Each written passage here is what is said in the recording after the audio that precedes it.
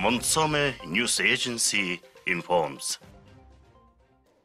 On November 26th, President Battulga endorsed the constitutional amendments that were approved by the Parliament.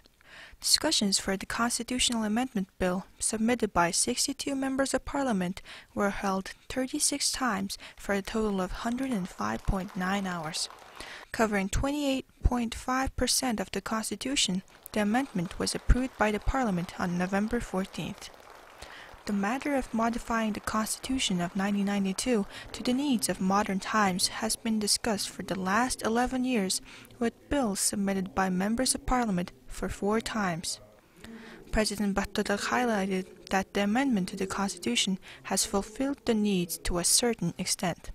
He then continued to say that he considers it right to endorse the amendment made to the Constitution in order to prioritize the country's rights and national unity, despite not including various other matters such as changes to improve the electoral system.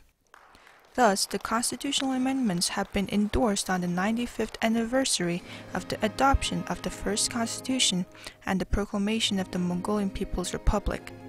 Speaker of Parliament Zanishter, Prime Minister Hursuk, members of Parliament and cabinet members were present at the ceremony.